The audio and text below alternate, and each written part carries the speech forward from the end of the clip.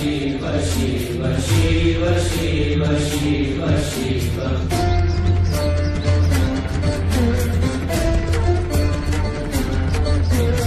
शिव शिव शिव शिव शिव शिव शिव आदे अनंत शिव योगी महादेव योगी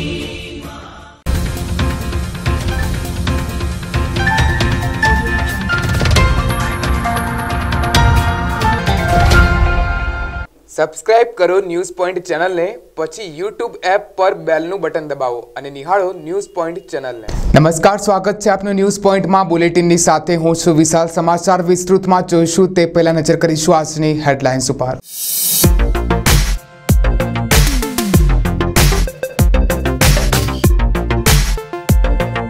अमीरगढ़ना बालुंद्रा गामे मनरेगा कौभांड ने लई गई काले जिग्नेश मेवाणी तेमज हार्दिक पटेल द्वारा प्रेस कॉन्फरन्स करवामां आवी, जेमां मनरेगाना काममां करोड़ोनुं कौभांड करवामां आव्युं होवाना आक्षेप करवामां आव्या। आ समग्र मामले बनासकांठा वहीवटीतंत्र द्वारा तपास हाथ धरवामां आवी।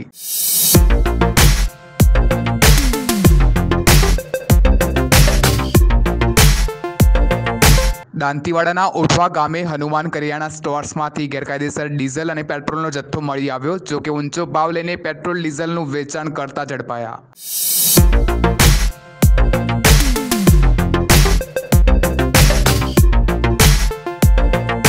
भाभर तालुकाना रूनी पीएचसी केन्द्रना मेडिकल ऑफिसर माहिती अधिकार अधिनियम कायदाने घोळीने पी गया। जिला आरोग्य अधिकारी डॉक्टर फैंसी द्वारा तपास करवा मांग उठी।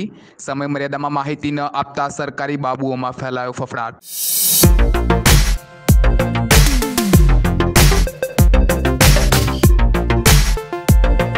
धानेराना कोटड़ा ताखा गामना दबाण दूर करवा बाबते टीडीओने हाईकोर्टનું તેડું। ગૌચરની જમીનના દબાણો તંત્ર દ્વારા દૂર કરવામાં આવતા અરજદારે હાઈકોર્ટમાં અરજી કરી।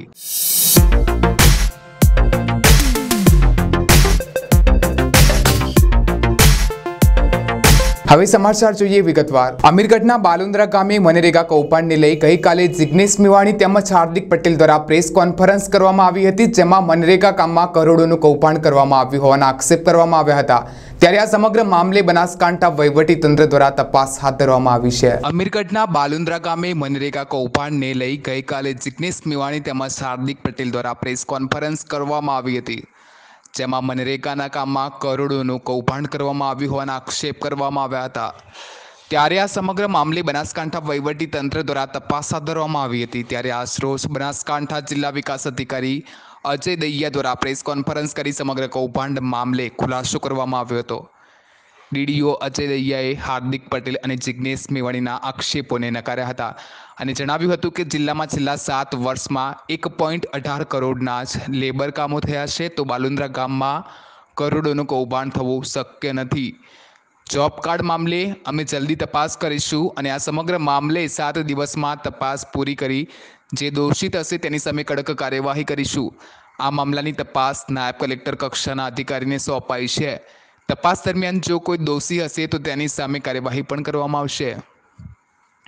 જે આક્ષેપો થયા છે તે પાયાવિહોણા છે। આટલા કરોડના કામ થયા જ નથી તો આટલો મોટો ભ્રષ્ટાચાર કેવી રીતે થાય? આ બાબતે 7 દિવસમાં તપાસ કરવામાં આવશે। જ્યારે આ કૌભાંડ મામલે બનાસકાંઠા જિલ્લાના સાંસદ પરબતભાઈ પટેલ પણ મીડિયા સામે આવ્યા હતા અને પરબતભાઈ પટેલે જણાવ્યું હતું કે 2020-21ના વર્ષમાં જિલ્લામાં 64 કરોડનું મનરેગાનું આયોજન છે। મનરેગા યોજનાને જિગ્નેશ મેવાણીએ ખુદ વખાણી હતી અને જ્યારે હાલ અમીરગઢના ધારાસભ્ય કોંગ્રેસના કાંતિભાઈ ખરાડી છે, પણ તેમણે મનરેગા યોજના વિશે ક્યારેય કોઈ વાત નથી કરી। પરબતભાઈએ વધુમાં જણાવ્યું હતું કે બાલુંદ્રા ગ્રુપ ગ્રામ પંચાયતમાં વર્ષ 2014થી 2020ના વર્ષમાં 1,75,00,000ના કામ થયા છે, તો કરોડોનો ભ્રષ્ટાચાર કેવી રીતે થાય? બાલુંદ્રામાં આ વર્ષે 17,76,000 રૂપિયાના કામ બાલુંદ્રા ગામમાં મનરેગાના છે। જિગ્નેશ મેવાણી અને હાર્દિક પટેલ લોકો સમક્ષ કંઈક તો સાચું બોલો તેમ પણ જણાવ્યું હતું। પરબતભાઈ પટેલે કોંગ્રેસ પર આક્ષેપ કરતા જણાવ્યું હતું કે ભ્રષ્ટાચાર તો કોંગ્રેસ કાળમાં એબીસીડીના એ થી ઝેડ સુધીના અનેક થયા છે। આક્ષેપો કર્યા પહેલાં આ સમગ્ર મામલે જાણવું જરૂરી હોય છે। બાલુંદ્રા ગામે કૌભાંડના આક્ષેપને લઈ તપાસ સોંપવામાં આવી છે। જે દોષિત હશે તેની સામે કાર્યવાહી કરવામાં આવશે। મનરેગા કૌભાંડ મામલે હાલ તો વહીવટીતંત્રની ઊંઘ હરામ થઈ ગઈ છે. બાલુંદ્રામાં ગેરરીતિના આક્ષેપને લઈ આ બાબતે જિલ્લા કક્ષાથી તપાસ કમિટી બનાવાઈ છે. જો કે હવે આ કમિટી કેવી તપાસ કરે છે તે તો હવે જોવું જ રહ્યું. મિત્રો, બનાસકાંઠા જિલ્લામાં મનરેગા યોજનાનું જે કામ ચાલે છે, આમ તો સમગ્ર દેશમાં 100 દિવસથી રોજગારી આપવા માટેની આ ખૂબ સારામાં સારી યોજના છે. ગઈકાલે જે પ્રેસ થઈ ભાઈ શ્રી જિગ્નેશભાઈ અને હાર્દિકભાઈએ કરી, મિત્રો બનાસકાંઠા જિલ્લામાં 20-21નું મનરેગા યોજના અંતર્ગતનું ટોટલ બજેટ 64 કરોડ છે. આ લોકડાઉનના સમયમાં પણ એપ્રિલ, મે, જૂન અને જુલાઈ આ 4 મહિના અંતર્ગત 25 કરોડ રૂપિયાનો આ યોજના અંતર્ગત ખર્ચ કરવામાં આવેલો છે. સાથે સાથે જે યોજનાની વાત થઈ, ક્યાંક ભ્રષ્ટાચારની વાત થઈ, એમાં ખાસ કરીને એક બાલુંદ્રા ગામ માટે અમને વાત કરી. આમ તો આ યોજનાને ભાઈ શ્રી જિગ્નેશભાઈએ 27 જુલાઈએ એમના જ શબ્દોમાં ખૂબ વખાણી છે કે મારા મત વિસ્તાર વડગામ તાલુકામાં મારા પ્રયત્નોથી મેં 6 ગામમાં યોજના ચાલુ કરાવી છે. ખૂબ સારું કામ થાય છે, એમણે ખુદ વખાણી છે. સાથે સાથે આ અમીરગઢના બાલુંદ્રાનો પ્રશ્ન છે. ત્યાંના ધારાસભ્ય ભાઈ શ્રી કાંતિભાઈ છે. મને ખ્યાલ નથી કે આજ સુધી કાંતિભાઈએ આ યોજના માટે કાર્ય. મિત્રોમાં એવું છે કે કાર્ડ ડિલીટ થતા હોય છે. 226 કાર્ડ ડિલીટ થયો એક જ બાલુંદ્રા ગામમાં. પણ બાલુંદ્રા ગામમાં ચાલુ વર્ષમાં 17,76,000નો ખર્ચ થયો છે. એ એમ કહે છે કે 7 થી 10 કરોડનો ભ્રષ્ટાચાર છે. 17 કરોડ ને 76 લાખના સામે મિત્રો 7 થી 10 કરોડ ક્યાં લાવવા? પણ જો 14-15 થી 20-21 સુધીનો ટોટલ ખર્ચ ગણીએ તો બાલુંદ્રા ગામમાં 175 લાખ એટલે કે 1 કરોડ ને 75 લાખ રૂપિયાનો ખર્ચ થયો છે. એ 7 થી 10 કરોડના ભ્રષ્ટાચારની વાત કરે છે. મારે મારા મિત્રોને પૂછવું છે કે મિત્રો કંઈક તો તપાસ કરો, કંઈક તો હકીકત સાચી કહો, હકીકત કંઈક લોકો સામે સાચી મૂકો. પ્રજાજનો પણ સમજી શકે છે તમે કેટલા સાચા છો. ચોક્કસ એમણે વાત એવી કરી છે, આગળ વાત નથી કરી કે ક્યાંક સરપંચ, ક્યાંય તલાટી, ક્યાંક ટીડીઓ સુધી આવું થયું છે. આગળ નથી કીધું. તો મારે એવું કહું છે કે જે કોઈ આમાં જવાબદાર હશે, આના અનુસંધાને સરકાર જિલ્લા કક્ષાએ જિલ્લા વિકાસ અધિકારી સમક્ષ રજૂઆત આવીને એમણે ગઈકાલે એક સમિતિની રચના પણ ડેપ્યુટી ડીડીઓના અનુસંધાને એમના અધ્યક્ષતાને કરી છે, ક્લાસ 1 અધિકારીની અધ્યક્ષતામાં. અને જે કંઈ કસૂરવાન હશે એના સામે પગલાં પણ ભરવામાં આવશે. મેં એટલા માટે કહ્યું કે જે કંઈ સાચી વાત તો કરો. તમારા સમક્ષ એટલા માટે મેં કીધું કે 17,76,000ના કામમાં 10 કરોડનો ગોટાળો હોઈ શકે ખરું? મારે તમને બધાને કહેવું છે. 17 કરોડ ને 76 લાખનું કામ છે. 7 વર્ષમાં 1 કરોડ ને 75 લાખનું કામ છે. અને કહે છે કે 10 કરોડનો ગોટાળો છે. અમે જઈને ચેક કર્યું છે. શું છે? ચોક્કસ ક્યાંક કસૂર હશે, નહીં એવું નહીં. જે હશે એના સામે કાયદેસરના પગલાં લેવામાં આવશે. પણ એટલે મેં કીધું કે જૂઠ કેટલું હોય ને એટલા માટે મેં એમના શાસનના ગોટાળાની વાત કરી દીધી. 5 ગામમાં થઈને એટલે કે જે બાલુંદ્રા છે, બાલુંદ્રામાં જુદા જુદા 14 થી અત્યાર સુધી 27 કામો ચાલુ છે. 27 કામો જુદી જુદી જગ્યાએ છે. અને એમાં 1 કરોડ ને 75 લાખના ટોટલ કામ. કુલ 601 જોબ કાર્ડ આજની તારીખમાં એમાં હું માનો તેથી 479 જોબ કાર્ડ ચાલુ છે. 226 જોબ કાર્ડ ડિલીટ કરેલા. હું એ જ કહું છું મિત્રો કે જે કોઈ કસૂરવાર હોય એના માટે તો 1લી તારીખે ડેપ્યુટી ડીડીઓના અધ્યક્ષસ્થાને વર્ગ 1ના અધિકારીને તપાસ માટે નિમણૂક પણ કરી.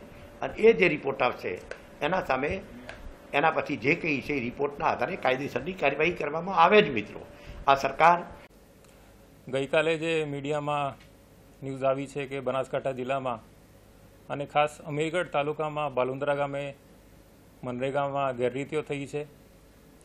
આ બાબતે જણાવવાનું કે 2014 ઓનવર્ડ્સ એટલે છેલ્લા 7 વર્ષમાં કુલ લેબર કમ્પોનન્ટના 1.18 કરોડના કામો થયા છે, જેથી આ ગામમાં 8 થી 10 કરોડનું ગેરરીતિ થવાનો કોઈ પ્રશ્ન રહેતો જ નથી. કુલ કામો જ 1.18 કરોડના છેલ્લા 7 વર્ષમાં આ ગામમાં થયા છે. સાથે સાથે જે જોબ કાર્ડની વાત ગઈકાલની પ્રેસ કોન્ફરન્સમાં અને મીડિયા રિપોર્ટમાં આવી છે, તાત્કાલિક રીતે ગઈકાલે તપાસ ટીમનું ગઠન થઈ ગયું છે. આ તપાસ હવે તાલુકા લેવલથી નથી, જિલ્લા લેવલથી તપાસ કરવામાં આવે છે. અધિક કલેક્ટર કક્ષાના અધિકારીની અધ્યક્ષતામાં ટીમનું ગઠન કર્યું છે.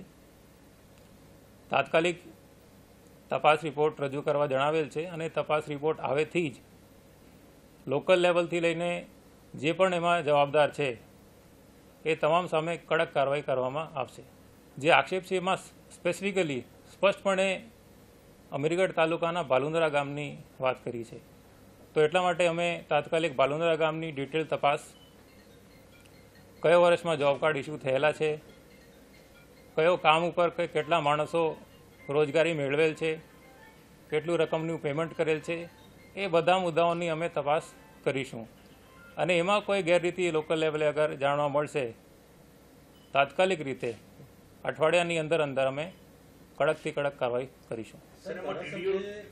આ જે મુદ્દા છે, 2 મુદ્દાને ધારાસભ્યશ્રીએ કીધું છે કે 8 થી 10 કરોડની ગેરરીતિ થઈ છે. એ બાબતે મેં સ્પષ્ટતા કરી છે કે આ ગામમાં કુલ કામો જ 1.18 કરોડના છેલ્લા 7 વર્ષમાં થયા છે. બીજી જે વાત કરી છે એ જોબ કાર્ડમાં ગેરરીતિની વાત કરી છે. એ હજી તપાસના વિષય છે. કેટલા જોબ કાર્ડ કયો વર્ષમાં ઇસ્યુ કરેલા છે, જે તે વખતે કોણ સરપંચ હતા, તાલુકાના અધિકારી કોણ હતા, તલાટી કોણ હતા, અને આ જોબ કાર્ડ ઉપર કયો વર્ષે કેટલી પેમેન્ટ કરવામાં આવી છે, એ તપાસના વિષય છે. તાત્કાલિક તપાસ પૂર્ણ કરાવીને જ્યાં જ્યાં ગેરરીતિ હશે ત્યાં ત્યાં જવાબદારી નક્કી કરીને અમે કાર્યવાહી કરીશું. તપાસમાં એ જોવામાં આવશે કે જોબ કાર્ડ કયો વર્ષે ઇસ્યુ થયા છે, આ જોબ કાર્ડોમાં પેમેન્ટ કયો વર્ષે થઈ છે, બધી ડિટેલ જે છે હવે 2014 પછી મનરેગા સોફ્ટમાં ડિટેલ આપણે જોઈ શકીએ છીએ. તાલુકાની ડિટેલ અને જિલ્લાની ડિટેલ અમે કઢાવી રહ્યા છે અને તપાસ પૂર્ણ થયેથી અમે કાર્યવાહી કરીશું. તો ભ્રષ્ટાચાર છુપાવવા મેડિકલ ઓફિસરે માહિતી આપવામાં વિલંબ કરે છે અરજદારને, અને સમય મર્યાદામાં માહિતી ન આપતા સરકારી બાબુઓમાં ફફડાટ ફેલાયો છે. બાબરના એક અરજદારે બાબર તાલુકાના રૂની પીએસસી કેન્દ્રની માહિતી માટે માહિતી અધિનિયમ હેઠળ માહિતી માંગતા ભ્રષ્ટાચાર ખુલ્લો પડવાના ડરે સમય મર્યાદા પૂરી થવા છતાં માહિતી ન આપી હોવાથી અરજદારે અપીલ દાખલ કરવામાં આવી છે. બાબરના અરજદાર કાંતુબા લખમણસિંહ રાઠોડે બાબર તાલુકાના રૂની પીએસસી કેન્દ્રની માહિતી અધિકાર અધિનિયમ હેઠળ માહિતી માંગી હતી, પરંતુ સમય મર્યાદામાં માહિતી આપવામાં રૂની પીએસસી કેન્દ્રના મેડિકલ ઓફિસરે જાણી જોઈને ભ્રષ્ટાચાર ખુલ્લો પડવાના ડરે વિલંબ કર્યો છે. બાબરના કાંતુબા રાઠોડ નામના અરજદારે માહિતી અધિકાર અધિનિયમ 2005 હેઠળ માંગેલી માહિતી સમય મર્યાદામાં ન મળતા ઉપરી માહિતી અધિકારીને અપીલ કરવામાં આવી હતી. તારીખ 27/5/2020ના રોજ માંગવામાં આવેલી જાહેર માહિતી સમય મર્યાદામાં ન આપતા અરજદાર દ્વારા તારીખ 15/7/2020ના અપીલ કરવામાં આવી હતી. અપીલ અધિકારીએ બાબર તાલુકા હેલ્થ ઓફિસર અને અરજદારને પાલનપુર ખાતે તારીખ 13/8/2020ના રોજ અપીલ સુનાવણી કામે જરૂરી દસ્તાવેજો અને પુરાવા સાથે હાજર રહેવા જણાવાયું છે.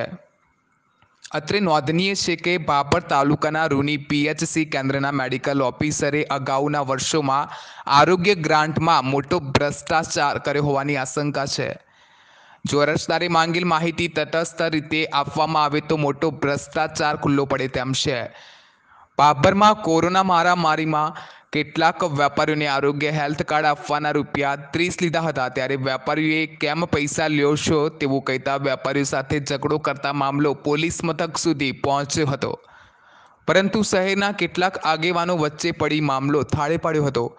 આ બાબતે જિલ્લા આરોગ્ય અધિકારી ડોક્ટર ફેન્સી દ્વારા રૂની પીએચસી કેન્દ્રની સામે તટસ્થ તપાસ હાથ ધરી પગલાં ભરવામાં આવે તેવી બાબર પંથકના લોકોની માંગ ઉઠી છે। દાંતીવાડાના ઉઢવા ગામે કરિયાણાની દુકાનમાં વગર પરમિટે પેટ્રોલ ડીઝલનું વેચાણ થયું છે। ઊંચો ભાવ લઈને પેટ્રોલ ડીઝલનું વેચાણ કરતા ઝડપાયા છે। દાંતીવાડાના ઉઢવા ગામે કરિયાણાની દુકાનમાં વગર પરમિટે પેટ્રોલ ડીઝલનું વેચાણ થતું હોય સામે આવ્યું છે। તો ઊંચો ભાવ લઈને પેટ્રોલ ડીઝલનું વેચાણ કરતા ઝડપાઈ જવા પામ્યા છે। વેચાણ માલિકને પૂછપરછ કરતા વેચાણ માલિકે આખરે દાદાગીરી બતાવી છે। ગેરકાયદેસર ડીઝલ પેટ્રોલનો વિપુલ જથ્થો મળી આવ્યાના અહેવાલ સામે આવ્યા છે। ઓઢવા ગામે હનુમાન કરિયાણા સ્ટોર્સમાંથી ગેરકાયદેસર ડીઝલ અને પેટ્રોલનો જથ્થો મળી આવ્યો છે।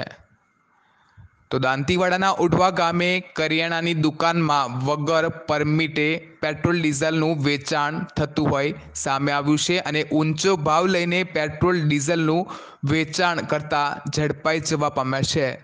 તો આખરે વેચાણ માલિકને પૂછપરછ કરતા વેચાણ માલિકે દાદાગીરી બતાવી છે। ઓઢવા ગામે હનુમાન કરિયાણા સ્ટોર્સ નામની દુકાનમાંથી ગેરકાયદેસર ડીઝલ અને પેટ્રોલનો જથ્થો મળી આવતા ચકચાર મચી ગઈ છે। કેમ તે વેચાણ કરવા વસ્તી લૂંટવા કેમ તો 80 રૂપિયાના ભાવનું પેટ્રોલ છે તમે 90 રૂપિયા શા માટે લેવામાં આવે છે? 90 રૂપિયાની વાત નહીં, વેચવાનું તો આવે પેલા પરમિશન કોની છે? અને બીજી વખત તમારે વેચવાનું તમને પરમિશન કેને આપી? તો ભાઈ અમારે ખોટું ભાઈ કાયદેસર કરવું પડશે ભાઈ। ના ના કાયદેસરની વાત નહીં થઈ તો ભાઈ એમાં તો કોઈ બોલવું નહીં રજી છે હું કર્યું પોલીસ બોલાવી પડશે આના છૂટકે તમને? ના ના ના પોલીસને બોલાવી કશું નહીં કરવું તો હમણાં આ ફરશે ભાઈ, બધે ફરશે। ના ના એ આગળ કોઈ ફેરે બોલે કોઈ નહીં હવે તો અમે બંધ કરી નાખીએ બીજું આજથી ચોર કરીને ક્યાંક હું ચોરી નહીં કરું થોડું ચાલે। 10 તોલા હોનું લાવી હોય બરોબર ભાઈ કે હું ચોરી નહીં કરું હવે એટલા દિવસથી તો આ વેચતા હતા પણ હવે નહીં વેચે એમ। કેટલા દિવસથી વેચો છો? કેટલા દિવસથી વેચો છો? હવે આ લોક પેટ્રોલ ડીઝલ બધું વેચો છો? ડીઝલ તો થોડા ઘણું રાખા અમારે ઘરે ગાડી ના પૂછતું પેટ્રોલ પેટ્રોલ થોડા ઘણું રાખા 10-20 લીટર મંગાવવા ત્યાં કોઈ બરે હોય તો ના લે બીજું કોઈ નહીં। બરાબર। શું ભાવથી આપો છો? ભાવ તો જે હેડ એ 80 રૂપિયા કેડે નહીં મેં નંખાયું 80 નો આ ભાવ ભાઈએ અત્યારે 90 રૂપિયા લીધા એક લીટર। તો અમુક શું હવે ભાડું પતું ગયું ને પોહાય ને એટલે હવે વધુ સમાચાર જોઈશું તે પહેલા સમય થયો છે એક વિરામનો। કોરોનાની વધી રહી છે દહેશત।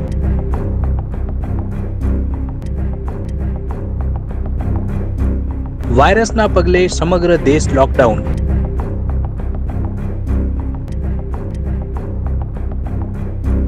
અમે નિભાવીશું અમારી ફરજ, તમે નિભાવો તમારી ફરજ।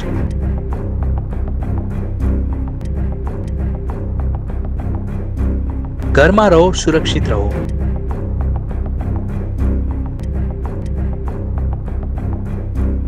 મહામારીનું મહા કવરેજ જોતા રહો ન્યૂઝ પોઈન્ટ સાથે। Welcome back. મહત્વપૂર્ણ સમાચારોમાં આપનું સ્વાગત છે। ડીસા પાલનપુર હાઈવે પર હિટ એન્ડ રનની ઘટના સામે આવી છે। 2 યુવકોના કમકમાટી ભર્યા મોત નીપજ્યા છે।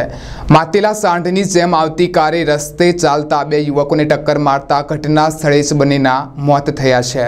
બનાસકાંઠા જિલ્લામાં અનલોક થયા બાદ અકસ્માતોના બનાવોમાં નોંધપાત્ર વધારો જોવા મળી રહ્યો છે અને નિર્દોષ લોકો જીવ પણ ગુમાવી રહ્યા છે। અનલોકમાં બેફામપણે વાહનો ચલાવતા વાહન ચાલકો સામે પોલીસ તંત્ર દ્વારા કડક આંખ કરવાની જરૂર બની છે। ત્યારે જિલ્લાભરમાં ગમખ્વાર અકસ્માતોમાં નિર્દોષ જિંદગીઓ હોમાઈ રહી છે। ત્યારે શનિવારે સાંજના 6:01 વાગ્યાના સુમારે ડીસા પાલનપુર હાઈવે પર માળવાના પરા નજીક ખેતરમાં ભાગ્યા તરીકે કામ કરતા 2 યુવકો દૂધ ભરાવવા ચાલતા જઈ રહ્યા હતા। દરમિયાન એક કાળા રંગની i20 કારના ચાલકે ટક્કર મારતા બંને યુવકોના ઘટના સ્થળે જ કમકમાટી ભર્યા મોત નીપજ્યા હતા। તો સમગ્ર બનાવની વિગત એવી છે કે મૂળ પાટણ જિલ્લાના વામૈયાના વતની અને માળવાના પરામાં વિષ્ણુ ભારથી ગૌસ્વામીના ખેતરમાં ભાગિયા તરીકે કામ કરતા મહેન્દ્રસિંહ વિક્રમસિંહ ઠાકોર અને ડીસા તાલુકાના ભડત ગામના વાગુબા ભુરસી વાઘેલા કે જેઓ પણ વિષ્ણુ ભારતી ગૌસ્વામીના ખેતરમાં ભાગ્યા તરીકે કામ કરે છે। આ બંને જણા શનિવારે સાંજના 6:01 વાગ્યાના સુમારે દૂધ ભરાવવા માટે માળવાના પરા ગામમાં આવેલ દૂધ મંડળીએ ચાલતા જઈ રહ્યા હતા। દરમિયાન પાલનપુર ડીસા હાઈવે પર પાછળથી આવતી કાળા કલરની i20 ગાડી GJ01 RP 5147 ચાલક પૂર ઝડપે આવીને ટક્કર મારતા બંને યુવકોના ઘટના સ્થળે જ કમકમાટી ભર્યા મોત થયા હતા અને કાર ચાલક કાર મૂકીને નાસી છૂટ્યો હતો, જે અંગેની જાણ મૃતક મહેન્દ્રસિંહના કાકાને થતા તેઓ ઘટના સ્થળે આવી ગઢ પોલીસને જાણ કરતા ગઢ PSI SS ચૌધરી તેમજ સ્ટાફ ઘટના સ્થળે આવી મૃતકોના મૃતદેહને PM અર્થે પાલનપુર સિવિલ ખાતે લઈ જવામાં આવ્યા હતા અને કાર ચાલક વિરુદ્ધ ગુનો દાખલ કરી તેને ઝડપી પાડવાની તજવીજ હાથ ધરી હતી. દાંતીવાડા તાલુકાના પાંથાવાડામાં માનવ સેવા સંસ્થા દ્વારા વૈશ્વિક કોરોનાની મહામારીને લઈને કોરોના સંક્રમણની સામે રક્ષણ મેળવવા માટે આયુર્વેદિક ઉકાળાનો કાર્યક્રમ રાખવામાં આવ્યો હતો. દાંતીવાડા તાલુકાના પાંથાવાડામાં માનવ સેવા સંસ્થા દ્વારા વૈશ્વિક કોરોનાની મહામારીને લઈને કોરોના સંક્રમણની સામે રક્ષણ મેળવવા માટે તારીખ 31/7/2020 થી તારીખ 4/8/2020 સુધી 5 દિવસ માટે સવારે 7 વાગ્યાથી 11 વાગ્યા સુધી આયુર્વેદિક ઉકાળાનો કાર્યક્રમ રાખવામાં આવ્યો હતો. માનવ સેવા સંગઠન પાંથાવાડા દ્વારા રાજ્યમાં વધતા કોરોના સંક્રમણને ધ્યાને લઈને સેવાભાવી સંસ્થા દ્વારા પાંથાવાડા ખાતે 5 દિવસનો આયુર્વેદિક ઉકાળાનું વિતરણ કરવામાં આવ્યું છે, જેમાં માનવ સેવા સંગઠનના પ્રમુખ શ્રી વિપુલભાઈ ત્રિવેદી, રાજ કિરણભાઈ પંચાલ, જિગ્નેશભાઈ ત્રિવેદી, પ્રકાશભાઈ પુરોહિત તેમજ સંગઠનના યુવાનો દ્વારા પાંથાવાડામાં કોરોના સંક્રમણને નાથવા માટે આયુર્વેદિક ઉકાળાનું આયોજન કરવામાં આવ્યું છે, જે એક માનવ સેવા સંગઠન દ્વારા સરાહનીય અને પ્રશંસાને પાત્ર છે. પાલનપુર તાલુકાના ગઢ ખાતે વર્ષોથી કાર્યરત રોટરી સેવાદળ સંસ્થા દ્વારા ગઢ વિસ્તારમાં આજે રવિવારે ગઢ ખાતે આવેલા નૈનાબેન વિજયભાઈ શાહ બાલ મંદિર ખાતે વૃક્ષારોપણ કાર્યક્રમ યોજવામાં આવ્યો હતો. પાલનપુર તાલુકાના ગઢ ખાતે વર્ષોથી કાર્યરત રોટરી સેવાદળ સંસ્થા દ્વારા ગઢ વિસ્તારમાં અનેક સેવાકીય કાર્યો કરવામાં આવે છે.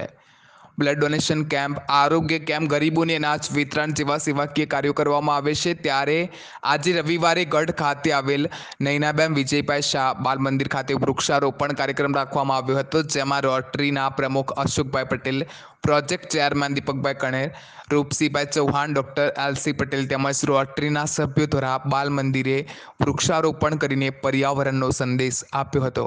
RCC ક્લબ દ્વારા વૃક્ષારોપણ કાર્યક્રમ અહીં રાખવામાં આવેલો હતો. દર વર્ષે રોટરી દ્વારા કોઈપણ એક સ્થળે અમે વૃક્ષારોપણ કરીએ છીએ. ભારત સરકારના નિયમ મુજબ જે વધુમાં વધુ વૃક્ષો વાવીએ તો પર્યાવરણનું જતન સારી રીતે થાય એ હેતુથી રોટરી ક્લબ દ્વારા દર વર્ષે વૃક્ષારોપણ કરવામાં આવે છે. ડીસા શહેરમાં ચેહર સરકાર બારોટ સમાજ દ્વારા બ્લડ કેમ્પ યોજાયો. ડીસા શહેરમાં આવેલા સંકલ્પ વોલન્ટરી બ્લડ બેંકના સહયોગથી આજે ચેહર સરકાર દ્વારા બ્લડ કેમ્પ યોજાયો હતો, જેમાં બારોટ સમાજ સહિત અન્ય સમાજના લોકોએ મોટી સંખ્યામાં બ્લડ કેમ્પમાં ભાગ લીધો હતો અને 50થી વધુ બ્લડ બોટલો એકત્રિત કરી જરૂરિયાતમંદ લોકોને આપવામાં આવશે. જ્યારે ચેહર સરકાર દ્વારા બ્લડ કેમ્પમાં હાજર તમામ યુવાનો દ્વારા રક્તદાન એ મહાદાન કહેવામાં આવે છે, ત્યારે દરેક લોકોએ બનતી શક્તિ પ્રમાણે બ્લડ ડોનેશન કરવું જોઈએ. આપણા આપેલ એક બ્લડ બોટલથી કોઈનો જીવ બચી શકાય છે અને નવું જીવનદાન મળી શકે છે. ચેહર સરકાર ગ્રુપ એટલે યુવા બારોટ સમાજનું ગ્રુપ. અમે બ્લડની કેમ્પ રાખેલ છે. એ કેમ્પમાં બધા ભાઈઓ અમને સાથ સહકાર આપી અને બ્લડ ડોનેશન બધાએ આપીશું. એના માટે સમાજમાં ગમે તે વ્યક્તિને બ્લડની જરૂર પડે તો આપણે સંકલ્પ વોલન્ટરી બ્લડ બેંકમાં તમારી સમાજમાં ગમે ત્યારે બ્લડની વ્યવસ્થા તમારી થઈ જશે. તો સમાજને નમ્ર વિનંતી કે આ સેવામાં અમે મોકો આપ્યો છે, જેને બ્લડ આપ્યું છે એને બહુ બહુ ધન્યવાદ અને ખૂબ આભાર. શું નામ તમારું? દિનેશભાઈ સુમાભાઈ રોબસ. ઓકે. સમગ્ર ગુજરાતમાં આજે મહિલા દિવસની ઉજવણી કરવામાં આવી રહી છે, ત્યારે આજે ડીસા શહેરમાં આવેલા લાયન્સ ક્લબ હોલ ખાતે ડીસા પોલીસ સ્ટેશનના તમામ સ્ટાફ સાથે મીટિંગ યોજવામાં આવી હતી. કોરોના વાયરસની મહામારીને અનુલક્ષીને સોશિયલ ડિસ્ટન્સ, માસ્કનો ફરજિયાત ઉપયોગ કરી કાર્યક્રમ યોજવામાં આવ્યો હતો. આ કાર્યક્રમમાં ઉપસ્થિત ઇન્ચાર્જ DYSP ચૌધરી સહિત દક્ષિણ પોલીસ સ્ટેશનના PI BV પટેલ તથા ઉત્તર પોલીસ સ્ટેશનના PI JY ચૌહાણ ખાસ હાજર રહ્યા હતા. મહિલા કલ્યાણ અધિકારી તરીકે મહિલા શક્તિ કેન્દ્રના અધિકારી પતંજલિબેન પ્રજાપતિ દ્વારા સુંદર કાર્યક્રમ યોજવામાં આવ્યો હતો. સમગ્ર ભારતમાં કોરોના વાયરસની મહામારી ચાલી રહી છે, ત્યારે ભાઈ બહેનના પવિત્ર તહેવાર રક્ષાબંધન પર્વને પણ આ વર્ષે કોરોનાનું ગ્રહણ લાગી રહ્યું હોય તેવું આ સિઝનમાં જોવા મળી રહ્યું છે. દર વર્ષે ડીસા બજારમાં રક્ષાબંધન પર્વની દિવસોમાં ભારે ઉમટી પડતી હોય છે, ત્યારે આ વર્ષે કોરોના વાયરસની મહામારીના લીધે બજારમાં રાખડીની ખરીદી કરવા મહિલાઓની પાંખી હાજરી જોવા મળી રહી છે। દુકાનોમાં પણ રાખડીની ખરીદીમાં ગ્રાહકોની સંખ્યામાં ઘટાડો જોવા મળી રહ્યો છે। ત્યારે ડીસા શહેરમાં રક્ષાબંધન પર્વની ઉજવણીમાં કોરોના વાયરસની મહામારીનું ગ્રહણ લાગી ગયું છે। રાખડીના વેપારીના જણાવ્યા અનુસાર આ વર્ષે ગ્રાહકી ઓછી છે અને મંદીનો માહોલ છવાયો છે। દર વર્ષે નવી વેરાયટી રાખડીઓ બજારમાં આવતી હોય છે, પરંતુ આ વર્ષે કોરોના વાયરસના કારણે નવી વેરાયટી આવી નથી, જ્યારે આ વર્ષે રાખડીની સ્ટોક પણ ઓછો લાવ્યા છીએ અને દુકાનોમાં ગ્રાહકોની ભીડ ઓછી થતાં રાખડીઓનો સ્ટોક જમા રહેશે તેવા દ્રશ્યો પણ સર્જાયા છે। તો સાથે સાથે કોરોના વાયરસના સંક્રમણને અટકાવવા જિલ્લા મેજિસ્ટ્રેટ દ્વારા જાહેરનામું અમલમાં છે, જેમાં 4 વાગ્યા બાદ દુકાનો બંધ કરાવવામાં આવે છે। જ્યારે રક્ષાબંધન પર્વની રાખડીની ખરીદી કરવા મહિલાઓ ઘરકામ કરવા દર વર્ષે 4 વાગ્યા બાદ મહિલાઓ બજારમાં ઉમટી પડે છે, પરંતુ આ વર્ષે જિલ્લા મેજિસ્ટ્રેટનું જાહેરનામું અમલમાં હોય, જેને લઈને વેપારીઓને નુકસાન વેઠવાના દિવસો આવ્યા છે। ત્યારે આ વર્ષે ભાઈ બહેનના પવિત્ર તહેવાર એવા રક્ષાબંધન પર્વની કોરોના વાયરસનું ગ્રહણ લાગી ગયું હોય તેવું દેખાઈ રહ્યું છે। કારણે રાખડીમાં બહુ ગ્રાહકી ઓછી છે, પબ્લિક બજારમાં આવતા ડરે છે અને આ વખતે માલ બી બહુ ઓછો લાવે છે અને એમાં બી એનો નિકાલ થયો નથી હજી સુધી અને સમય 4 વાગે છે એટલે સમયનો બહુ અભાવ છે। 4 વાગ્યા સુધીમાં પબ્લિક જેમ બપોર પછી જ આવતી હોય છે બધી લેડીઝો, પણ અત્યારે 4 વાગ્યા સુધીમાં કોઈ ગ્રાહકી એવી છે નહીં હતી અને રાખડીના ધંધામાં બહુ માર પડે છે। કરતાં 25% જ વેપાર છે ખાલી અને એના હિસાબથી ગ્રાહકી નથી। સમગ્ર બનાસકાંઠા જિલ્લામાં દારૂના બુટલેગરો બેફામ બન્યા છે। કોરોના વાયરસની મહામારી વચ્ચે પણ ઠેર ઠેર પોલીસ બંદોબસ્ત ગોઠવવામાં આવ્યો, છતાં દારૂના બુટલેગરો જાણે પોલીસને પડકાર ફેંકતા હોય તેમ ખુલ્લેઆમ દારૂની હેરાફેરી કરતા ઝડપાઈ જાય છે। ત્યારે દારૂના બુટલેગરો સામે ડીસા તાલુકા પોલીસ સ્ટેશનના પીઆઈ એમ.જે. ચૌધરી દ્વારા લાલ આંખ કરવામાં આવી રહી છે। ત્યારે આજે police મહાનિરીક્ષક Subhash Trivedi Shri, border range Bhuj તથા પોલીસ અધિક્ષક શ્રી તરુણ દુગ્ગલ તથા નાયબ પોલીસ અધિક્ષક આર.કે. પટેલ શ્રી ડીસા તથા પોલીસ ઇન્સ્પેક્ટર શ્રી એમ.જે. ચૌધરીના માર્ગદર્શન હેઠળ પ્રોહિબિશનની બંદીનેસ નાબૂદ કરવાના માર્ગદર્શન અને સૂચના આધારે દારૂબંધીની અમલવારી કરવા સારું આજરોજ એએસઆઈ પરેશભાઈ તથા હેડ કોન્સ્ટેબલ દેવાભાઈ જોતાભાઈ તથા હેડ કોન્સ્ટેબલ વિષ્ણુભાઈ રાયમલભાઈ તથા પોલીસ કોન્સ્ટેબલ શિવરામભાઈ મુકેશભાઈ સાથે ડીસા રૂરલ પોલીસ સ્ટેશનના ચેડા વિસ્તારમાં પેટ્રોલિંગમાં હતા। દરમિયાન પોલીસ ઇન્સ્પેક્ટર શ્રી એમ.જે. ચૌધરીનાઓએ મળેલી બાતમી હકીકત કે જેડાથી ડીસા તરફ એક હોન્ડાઈ કંપનીની વરના ગાડી GJ05CH 7323ની આવનારી છે, જે હકીકત આધારે કંસારી ગામે હાઈવે રોડ ઉપર નાકાબંધી વોચમાં હતા। દરમિયાન સદરે ગાડી આવતા ઊભી રખાવવાનું જણાવતા સદરે ગાડી ચાલક ત્યાંની ગાડી ડીસા તરફ ભગાડી અને સદર ગાડીનો પીછો કરી કંસારી ચૌધરી હોટલ આગળ હાઈવે રોડ ઉપર પકડી પાડી સદરે ગાડી ચાલકનું નામ ઠામ પૂછતા પોતાનું નામ કિશનરામ પુન્મારામ, જાતે જાટ, રહેવાડા, તાલુકો બાગોડા, જિલ્લો ઝાલોર રાજસ્થાન તથા તેની બાજુની સીટમાં બેઠેલ ઈસમનું નામ ઠામ પૂછતા પોતે પોતાનું નામ રમેશકુમાર માનારામજી, જાતે જાટ, રહે ખારા, તાલુકો સાંચોર, જિલ્લો ઝાલોર રાજસ્થાનવાળો હોવાનું જણાવ્યું હોય। સદરે ગાડીની વચ્ચેની સીટો નીચે તથા ગાડીમાં બનાવેલ ગુપ્ત ખાનાઓમાં તેમજ ગાડીની ડિક્કીમાં ટાયર નીચે જોતા ભારતીય બનાવટનો વિદેશી દારૂની બોટલો નંગ 90, જેની કિંમત ₹54,000નો ગેરકાયદેસર અને વગર પાસ પરમિટે રાખી એકબીજાના મેળા પીપળાથી હેરાફેરી કરી તથા મોબાઈલ નંગ 2 જેની કિંમત ₹10,000 તથા હોન્ડાઈ કંપનીની વરના ગાડીની કિંમત ₹80,000ની એમ કુલ મુદ્દામાલ મળી કુલ 1,44,000 સાથે પકડાઈ ગયેલ હોય, જેથી મજકૂર ઇસમો વિરુદ્ધ ડીસા રૂરલ પોલીસ સ્ટેશનમાં કાયદેસરની કાર્યવાહી હાથ ધરવામાં આવી છે। સમગ્ર ગુજરાતમાં કોરોના વાયરસની મહામારીને કાબૂમાં લેવા સરકાર શ્રી દ્વારા અનેક પ્રયાસો હાથ ધરવામાં આવી રહ્યા છે। ત્યારે આજે ડીસા શહેરમાં કચ્છી કોલોની વિસ્તારમાં આવેલા પાતાળેશ્વર મહાદેવના મંદિરે શ્રી રામબાણ આયુર્વેદિક ઔષધ ભંડાર દ્વારા પાતાળેશ્વર મહાદેવ મંદિર ડીસા કચ્છી કોલોનીમાં આશરે 3500થી વધુ માણસોને આયુર્વેદિક ઉકાળાનું વિતરણ સોશિયલ ડિસ્ટન્સિંગ સાથે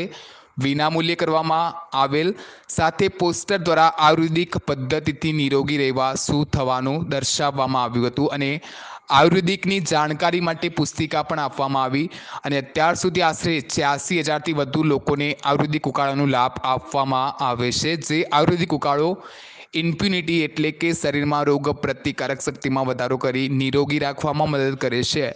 ઉકાળામાં આવતા 22 પ્રકારના અમૂલ્ય ઔષધ નિર્મિત આયુષ સરકારની ગાઈડલાઈન મુજબ બનાવી લોકોને નિરોગી રાખવા માટે પ્રયત્નો કરવામાં આવી રહ્યા છે. નમસ્કાર મિત્રો, અત્યારે જ્યારે કોરોના નામની મહામારી ચાલી રહી છે ત્યારે કોઈ વેક્સિન કે કોઈ દવા શોધાઈ નથી, શોધ ચાલુ છે. ત્યારે આપણે આપણા દેશના પ્રધાન સેવક અને આયુષ ડિપાર્ટમેન્ટની ગાઈડલાઇન્સ પણ આપણને સૂચવે છે કે આયુર્વેદિક ઉકાળા પી અને નિરોગી રહો.